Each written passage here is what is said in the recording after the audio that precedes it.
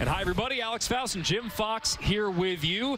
Kings haven't won 8 in a row since 2017 in the fall of that year. And we had a chance to talk to Tom McClellan about this win streak, what the Kings are doing well right now. Came up with one word: adaptability. They are finding ways to win. And earlier in the season, Alex, we were talking about game management from a negative standpoint. That is completely turned around 180 to being a positive for the Kings. So back to what Todd was talking about. It's recognizing a situation very quickly and then adapting to that situation. Look at these numbers through the streak.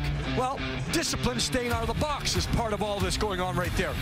Defending has been really sharp. Goaltending has been sharp. You're getting offense from more than just one line. So that's a pretty good recipe to pick up wins, and that's exactly what the Kings are doing right now. Good feeling surrounding this team. All right, let's take it game by game here. A different theme in each one of these 7 games, as it were. Yeah, finding different ways to win. So Staples Center, power play, special teams. Win that battle. Kupari with a goal against the Montreal Canadiens. You win that battle, many times you win the game. Staples Center, Buffalo. Kings were trailing 2-0. Momentum change with a scrap. Brendan Lemieux. The Kings go on to win that game 3-2. We stay at Staples Center, solid, just an overall solid game against St. Louis Blues, but it takes a shootout to win, and the sniper Kaliev scores a goal.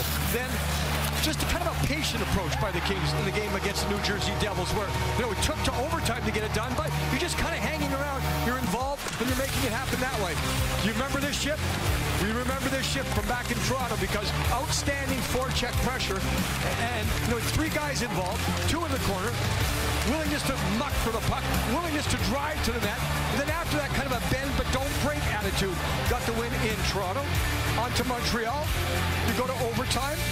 More of a back and forth game than we've seen. The momentum swings in that game, but here is Kempe on a forward. Bang. Overtime, Kings win another one. And of course, you celebrate, but you have to move on. They moved on to Ottawa. And the goaltending of Jonathan Quick, especially in penalty kill situations. He gets some help, he gets some block shots, but third period goaltending sound, and all of those things come together. Different ways you find to win. Earlier in the season, the Kings were on a streak the other way, finding ways to lose. Now they're finding ways to win. One of the things that has emerged for the Kings this year is the emergence of Brendan Lemieux. The Kings are undefeated with him in the lineup, and we get the sense, talking with some of the guys on the team, they love to play around this guy. He's loud in the locker room, and he brings energy to the team. Yeah, we talked about him in the pregame show. It was yesterday we talked to Blake Lizotte, and Blake basically said, earlier in the season, he stood up and fought for me.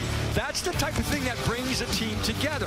He's integrated himself into this team. It took a while last year. He was not 100% healthy, off-season surgery. Now he's healthy, and that volume you're talking about is big for any team. 82-game schedule, right? You got to pick up that volume and that energy. Then back on the blue line, Mikey Anderson.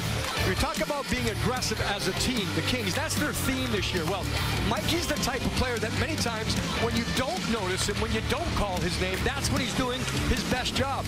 But last game in Ottawa, the most aggressive I've seen Mikey Anderson going after the puck offensively, joining the attack, leading the attack sometimes, hanging around the front of the net. So all those components, all those ingredients, again, the recipe working for the Kings. All right, it is hockey night in Canada here, so a little bit more time before puck drop. That'll give us a chance to look at how to cool the Jets when we come back to Winnipeg. It's a tough team. They've only lost once in regulation over their last 10. Talk about Kyle Connor and the Jets coming up.